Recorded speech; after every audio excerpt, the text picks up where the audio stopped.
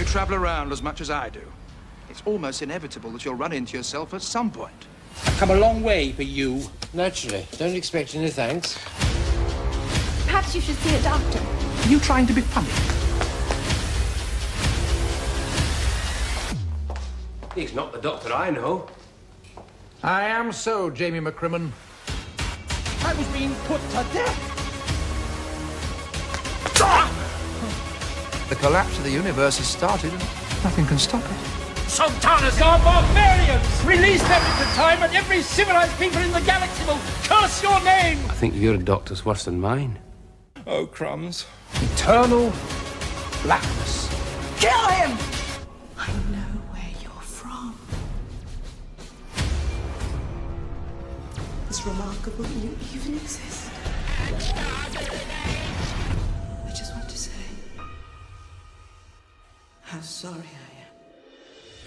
am. Oh, could have been worse. Look at the ears. Who the hell are you? Oh, I'm the doctor. This is Rose Tyler. She's my +1. Is that all right? You can go back and see days that are dead and gone, 100,000 sunsets ago. No wonder you never stay still.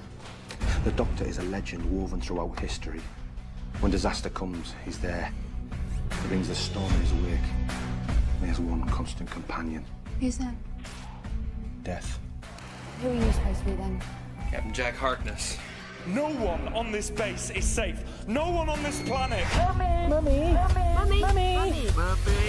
Where were you hiding that? You really don't want to know. Fantastic.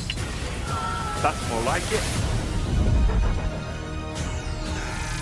From what I've seen, your funny little happy-go-lucky life leaves devastation in its wake. Always moving on, because you dare not look back.